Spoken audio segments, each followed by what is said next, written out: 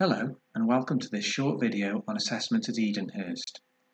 My name is Dave Barber and I'm Director of Studies at Edenhurst, and as part of this role I oversee assessment across the school. We've put this short video together with the aim of providing a brief overview of the different types of assessment that your child will undergo at Edenhurst and how the resulting data is used to help our staff provide the most effective education that they can. We hope that you find this information informative and that it answers any questions that you may have about the school's assessment process. If you require further information, please don't hesitate in contacting the school directly. At Edenhurst, we pride ourselves on having a thorough understanding of the children in our care. Through strong relationships with the children and their families, we are able to provide an extremely high standard of pastoral care. These good relationships are the foundation stones upon which we are able to build a successful education. This building process begins with staff effectively assessing the needs of the children.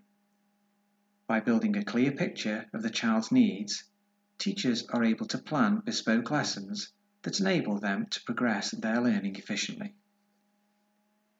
This assessment process is a continual loop, involving the assessment of needs, the delivery of bespoke lessons to address those needs, and then reassessment to evaluate the impact, and so on. The acronym POPPER is useful in defining what we assess in school. Potential. Children are not simply empty vessels to be filled with information.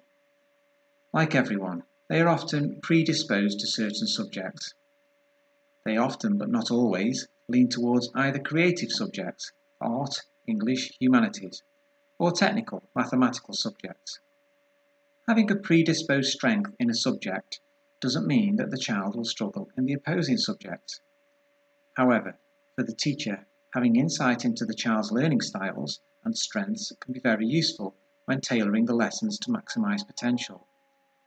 We use a cognitive ability test to glean information about the children's potential in different areas. From this test, we are presented with a clear picture of where their strengths lie, be it verbal, non-verbal, quantitative or spatial leanings. Attainment. It's important that teachers have a clear picture of where the child is in terms of the curriculum and how their knowledge compares to national expectations for their age.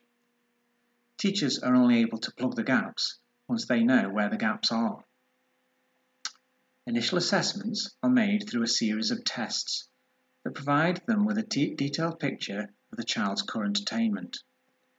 The teacher can see at a glance how well individual children performed in the tests against national expectations for their age.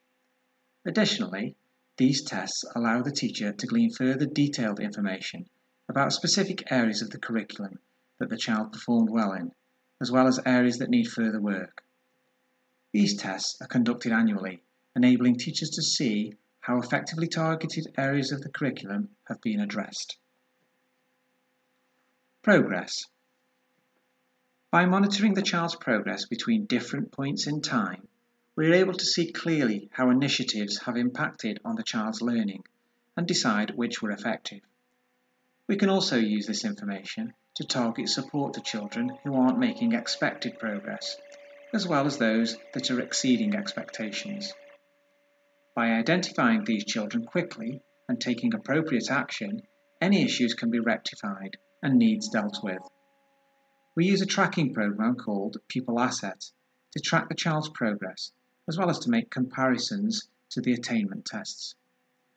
Pupil Asset allows teachers to see in an instant exactly which children are on track and who is falling behind or exceeding expectations. Clearly, for assessment to be effective, teachers need to be able to identify whether a child has learned whatever is being taught. That begs the question, what is it to have learned something? You know you've learned something well when you understand it. You can explain it to someone so that they understand it. You can apply your knowledge, for example, speak and understand a language you learned, or make or fix something with a skill that you learned. During lessons, teachers are continually evaluating understanding and reacting to it. Through effective questioning, feedback and a discussion, it's possible for a teacher to make accurate judgments about a child's level of understanding of the objective being taught. The teachers record this data into Pupil Asset as soon as they are able, either after the lesson or even during the lesson. Teachers colour code the degree of success that each child met the objective, from beginning, improving, achieved or exceeding. Over time, this data builds a picture as to where the child's strengths and weaknesses are.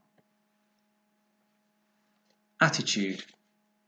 At the start of each year, we conduct a pupil attitude survey, which provides teachers with detailed information about the child's feeling about school, their perceived learning capabilities, their self-regard as a learner, and their attitudes towards teachers.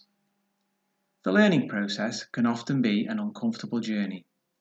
Whenever we learn anything new, we go through a process of failure, then struggle, before reaching eventual success.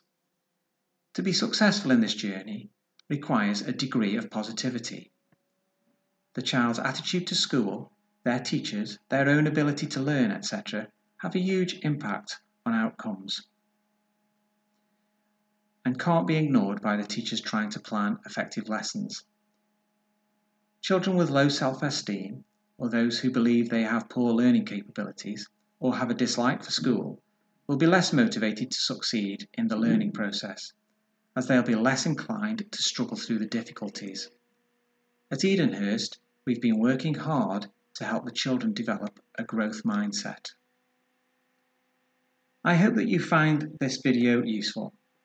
If you have any questions, please contact the school, and working together, we'll strive to maximise your child's potential.